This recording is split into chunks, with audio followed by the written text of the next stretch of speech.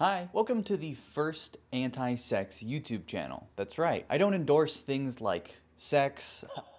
Gross, am I right? What I like to do instead is go to the gym, grind, work, make money. Ever heard of it? Probably not, because you're too busy porkin'. This is the mentality we're going to be talking about today. Those who frequent the subreddit r/semen retention. This is a nofap adjacent subreddit, but make no mistake, you'll be instantly banned from r/semen retention if you post anything nofap related. From what I've been able to gather, the key difference between semen retention and nofap is that nofap is about demonizing porn and sex workers, and semen retention is just about never coming. I guess there's some sort of weird rivalry here. The semen retention ideology does let you have sex, but you still can't come. That sounds like it sucks. And the biggest reason that you can't come is because within your seed lies your manly essence, and you obviously can't lose that. You might be asking yourself, does this apply to women, right? Women can still orgasm. Did they lose anything from doing that? No, they don't. This is semen retention, okay? Not going shopping or whatever it is that women are into. This one's for the boys. According to the dudes on the subreddit, if you have cum in your balls, you can basically do anything. Lift bigger weights, have more confidence, do better at your job, talk to more women, but you can't have normal sex with them. What I find really funny about this community is how much overlap there is with being like an alpha bro. Like trying to portray yourself as this alpha male giga chad leader while also posting things like this. Food high in fat make you horny? At loads of meat, and that night I had a wet dream and felt horny AF the whole day. Who talks like this about anything else? But first, here's a word from today's video sponsor, Dr. Squatch. Do you know what's in your soap? Chances are, if you're not using Dr. Squatch, it's a bunch of ingredients you can't pronounce. Dr. Squatch is aiming to take your whole routine to the next level with soaps, deodorant, hair care, and more that are made with all natural ingredients, made in the United States, and smell incredible. If you look on the label of any Dr. Squatch product, you're gonna be able to actually pronounce the things that you see, so you know exactly what's going on your body, and you know why it smells so damn good. Now compare that to the harsh chemicals, harmful synthetics, and other things that you might find in more generic body wash and hair care products. It's not even a contest. All Dr. Squatch products are at least 98% natural in origin, and they have an incredible lineup of all natural, fresh smelling soap that's gonna leave you feeling great and smelling great. They even have convenient subscription plans so you never run out of the soap that you need when you need it, as well as a 100% money back guarantee. If Dr. Squatch is not the best soap you've ever tried, they will send your money back, no questions asked. I've personally used Dr. Squatch since before they chose to sponsor me, and I do happen to have really sensitive skin, so it's great to know that they're a reliable brand for my skin type that's gonna keep me from breaking out or being red all day. Showering with Dr. Squatch is great because a lot of their soap has a grit to it, which is really great for exfoliating. So not only do they smell great, but they do wonders on your skin, keeping you feeling fresh and smelling fresh. Of the soap that they sent me, I think the Wood Barrel Bourbon is my favorite. It's one that I've used before and has a really nice, really rich smell that just kind of fills the whole bathroom when you're using it, which I really appreciate. New customers to Dr. Squatch can get 20% off any order of $20 or more using my code DSQEthan at checkout. Again, that's 20% off orders of $20 or more for new Dr. Squatch customers using my code DSQEthan. And thank you so much to Dr. Squatch for sponsoring this video. Let's get back to it. Don't get it twisted. There's nothing wrong with not wanting to have sex. Being asexual is epic and cool. But these guys aren't ace. They literally want to have sex and they want to nut, but they force themselves not to. For what? So they can lift heavier weights? Mental sharpness? Do a crossword, man. Grow up. This subreddit gets more and more cult-like the more you read into it, and there are a lot of like very spiritual weirdos who like to talk about how your energy lives in your cum, which like where does women's energy live? Eggs in their little egg sacs. But what I really don't understand is like where do they think the cum is going? Like does it like go back into your body and like where do they go, to your heart? Your brain? Fuck no, fap. Semen retention is the shit. So I had sex with this girl yesterday, and the difference in the person that I am before and after sex is like day and night. My attitude, confidence, mental sharpness, body language, physical strength, everything is just perfect when I'm practicing semen retention and doing great in a long streak.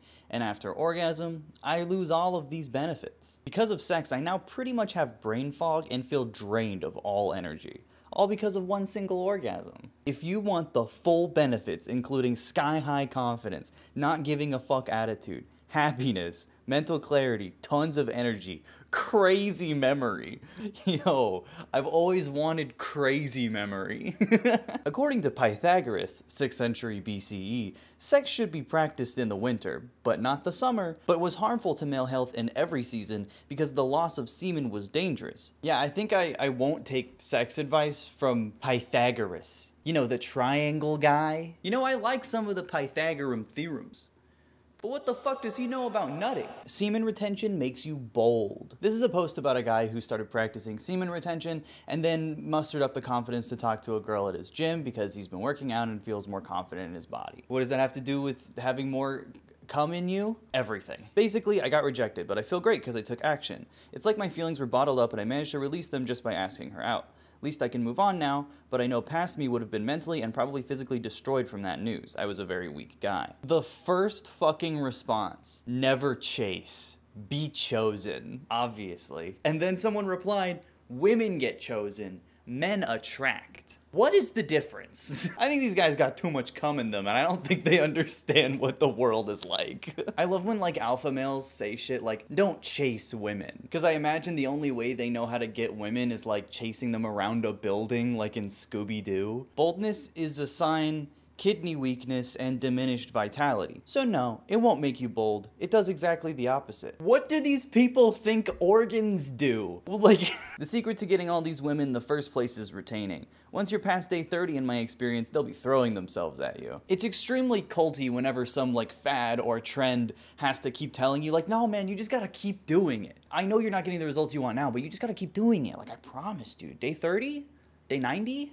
Day 642, that's when the women start coming, man. And what past like a month of not coming can you really keep gaining? And how are other people gonna know? Or do you have like an aura around you like Dragon Ball? Here's a post kind of laying out exactly what the benefits are to semen retention in a convenient list. Currently more than 1 month in. Here's what I noticed at first. Curious eyes.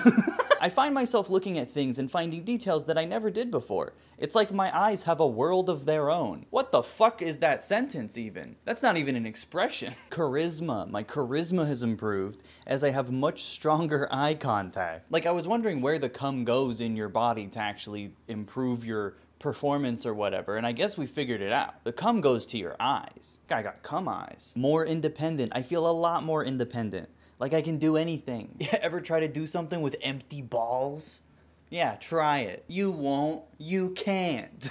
Like, it's gotta be all in their heads, right? Like, they post on Reddit and all these guys are like, yo, me too. And then the guy that reads that, who is just starting his, like, no-cum journey, will eventually start thinking he actually feels the thing that he read, even though it's like, doesn't make any sense. And then they make backsliding feel like something that's so dangerous and, you know, the temptation, the urges will destroy you. Like it literally plays out like a cult. It's weird. This comment was posted listing the different changes that this person's had in their character since starting semen retention. No more social anxiety. It's gone. Dramatically improved communication / jokes / storytelling. Fuck, is that really all it takes? I could be so much funnier, sharper memory. That's the consistent through line here, is that you can have better memory if you just never nut, which I wouldn't make that trade. I don't think that's worth it. Increased respect from strangers at the gym and increased respect from old friends. How? How do they know? The only way they would know that you're doing semen retention is if you told them. More stoic. That's like the opposite of being more charismatic. Like you're just like neutral all the time.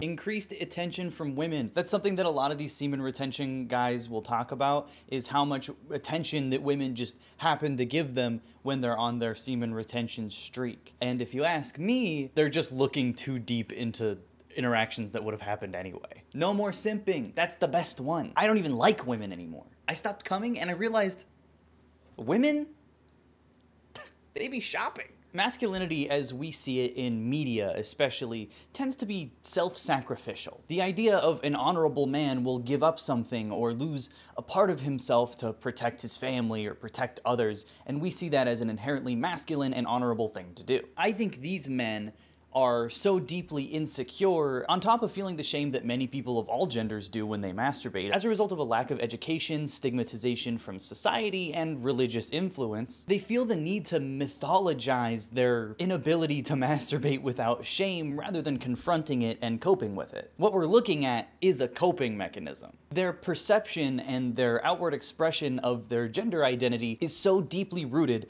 in their ability to choose not to come, which is a weird sentence to say. And unfortunately, as a result of the society that we live in, the shame that a lot of people do feel after masturbation is also part of it. But it's something that you can overcome. Get it? When I practice semen retention, I find myself trying to be better. Here are some of the things I've noticed happen to me. Making a budget and sticking to it. Interest in reading again. Going to sleep and waking up on time. Finishing my tasks for the day. These are all things that everybody wants to do. Ask like any grown adult, hey, when was the last time you read a book? And they'll probably say, you know, I like reading, but I just wish I had more time to do it. I don't have the attention span. I don't have enough time in the day. And it's not because they just masturbate all day. Like, there's nothing wrong with self-improvement. These are all good things to do, all, like, universally. But it's not good to purposefully suppress a normal and healthy bodily function that you want to do. It's like self-flagellation, and it's very strange and ultimately unhealthy. What a lot of the attitudes I see on the semen retention subreddit remind me of are my experiences with eating disorders. The relationship of reward and punishment, of wanting to overcompensate when you've made a mistake, the overwhelming shame that you feel when you relapse on something. And trust me, none of these behaviors or thought processes lead to healthy outcomes. Cultivate your divine energy. You probably first found the path as a solution to a problem. You want to attract more women, get luckier, more money, or a clearer head. You want the superpowers. If you are in this mindset, you are still conditioned by a pleasuring feeling. Conditioned by pleasure? Really? Grow up. Yeah, no one does that. You feel intoxicated by the thought of attracting women simply by being in their presence. One of the more common fantasies. Finding a partner. Typical fantasy. It's true, but if you do it for attention, you're going to condition yourself to retain for female attention, which is like building a home for yourself, but only letting your guests stay in it because they really like the house you've built. That's a fucking weird analogy. Don't think of yourself as a retainer. Think of yourself as simply cultivating your divine energy. Completely remove any connotations from sex from this energy. This is literally your life force. This is not a substance of pleasure. Life force? If cum is your life force, what is a woman's life force? What if you've had a vasectomy and you don't have sperms in your cum? Does that make it different? Are you only like half alive? I don't know if this makes a lot of sense. This idea of cum being like divine energy reminds me of like puritanical attitudes towards sex and women. Like, a man's seed is the most important thing. A man spreads his seed to his woman and she does the rest. Imagine you are a cup, and the goal is to keep that cup filled with sweet, sweet divine energy. That energy is used for all bodily processes, including digestion. It doesn't have a name though, or a substance, because it's not real. A lot of semen retentionists will claim that they can transmute their energy that would otherwise be going into creating semen into other things, like workouts, creative projects, love. Imagine, I can't love unless I stop coming. One thing I've noticed in my journey is I do see women as beautiful, but in a different sense than when I was PMOing every day. I guess pretty much jacking off. Before they were just objects. Meat snacks. Okay. You shouldn't need to like stop masturbating to see women as people. But I guess if you do now, then that's cool. Ultimately, I just think that the semen retention subreddit is really funny, but I also think a lot of the attitudes they have about restricting yourself so severely in order to have some sort of benefit that is a little ambiguous and different to everybody, I think that's really unhealthy. If you applied that thinking to eating, bathing, friendships, pretty much anything you do on a day-to-day basis, I think a lot of people would recognize how unhealthy it is. But because sex is so stigmatized, it creates a lot of room for people to inject themselves and say, hey, you feel a little bad when you think about sex sometimes. It's because it's bad for you, I promise. If you're out there and you're considering semen retention, don't. There are plenty of other ways to change your life day to day, and you don't need to restrict yourself on something that you enjoy if you enjoy it. And I think there's more power in being able to take responsibility for the things that you do versus avoiding the things that you want to do Because you're afraid? But that's just me, Mr. Cum. Thank you so much for watching my video. Please click like if you had a good time, or subscribe for more videos just like this every week. Make sure you tune in for my next video where I do a Mr. Beast challenge, seeing how many videos I can make in 5 seconds. Bye! Thank you so much to my incredible supporters over on Patreon. If you want to join the Patreon, it's just $5 a month for a video thumbnail the day before it comes out, and your name at the end of every video, just like this.